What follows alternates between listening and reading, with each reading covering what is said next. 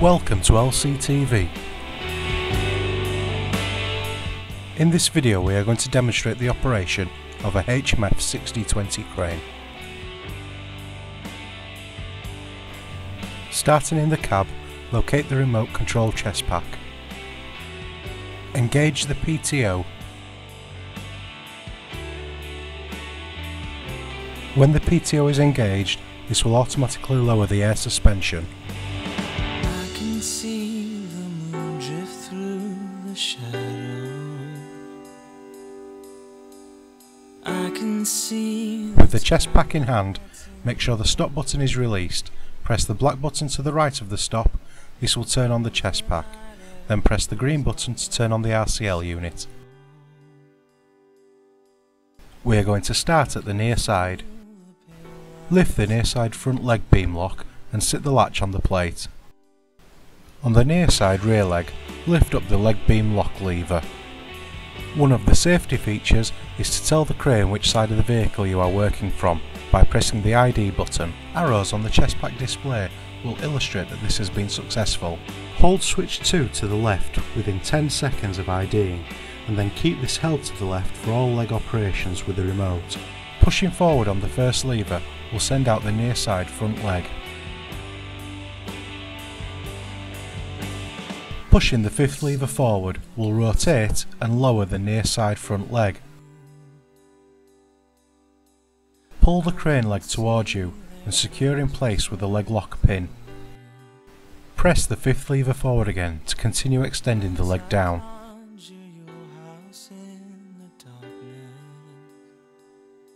If at any time the chest pack forgets which side you are working from, just ID the side again.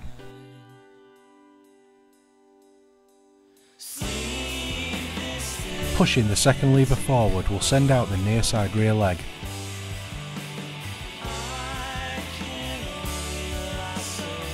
Press the sixth lever forward to send down the rear leg. Now we're going to move to the off side of the vehicle. As we did with the near side, lift the leg beam lock and sit the latch on the plate. Moving to the rear leg, pull up the leg beam lock lever. ID that you are going to operate the offside legs.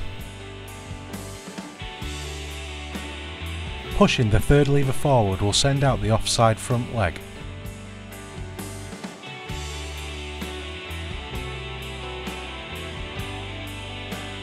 Push the seventh lever forward to rotate and lower the offside front leg. Pull the leg into place and secure with a leg lock pin. Again, press the seventh lever forward to continue extending down the leg.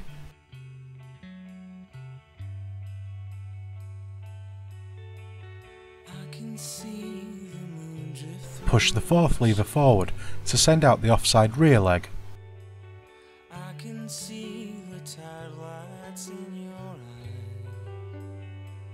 Then pushing the eighth lever, send down the offside rear leg.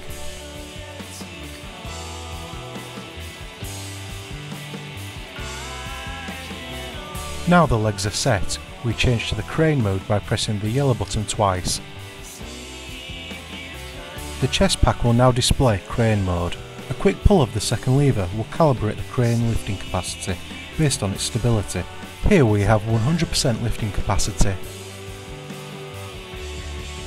Now you can set about your work with the crane.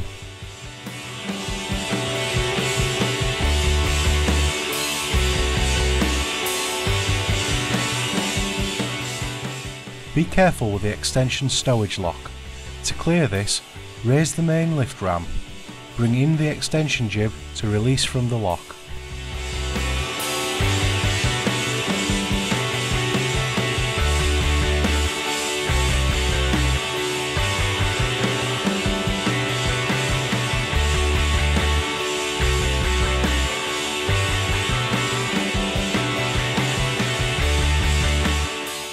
Once you are finished, you will need to reverse these procedures to put it all away.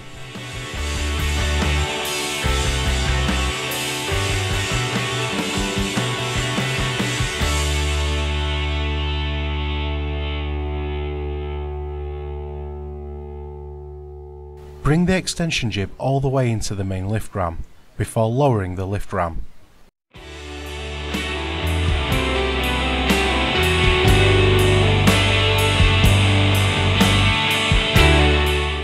Lower the extension jib onto the extension lock.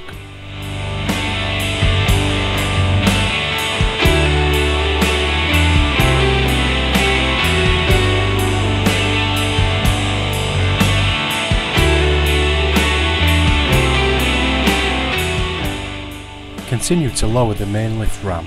Align and seat in the locating bracket.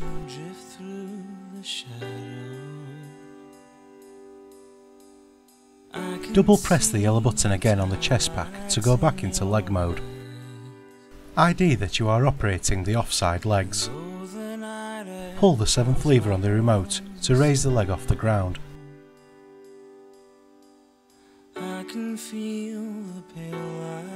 Release the leg lock pin.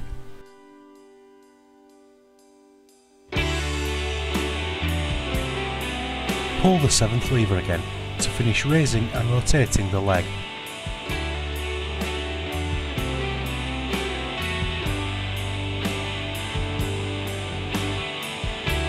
Pulling the 3rd lever will retract the leg beam back in.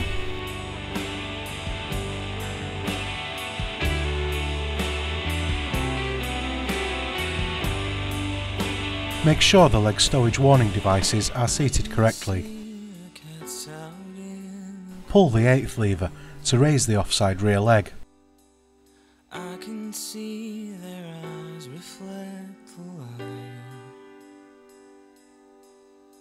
Pulling back the 4th lever will retract the leg beam back in.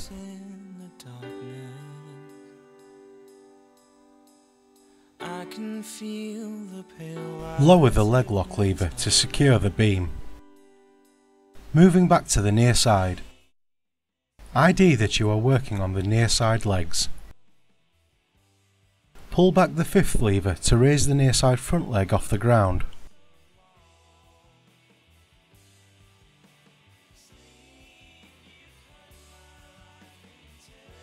Release the leg lock pin. Pull the 5th lever again to finish raising and rotating the leg.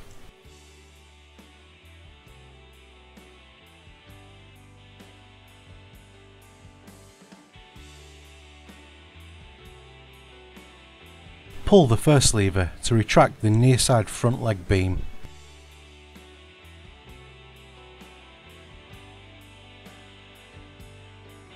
Make sure the leg stowage warning devices are seated correctly. Pulling back on the 6th lever will raise the near side rear leg. Pull the 2nd lever to retract the leg beam.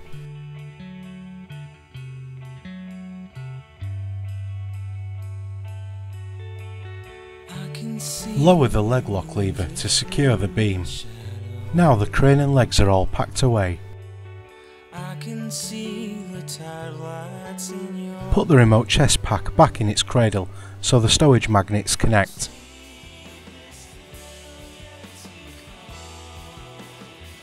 Disengage the PTO.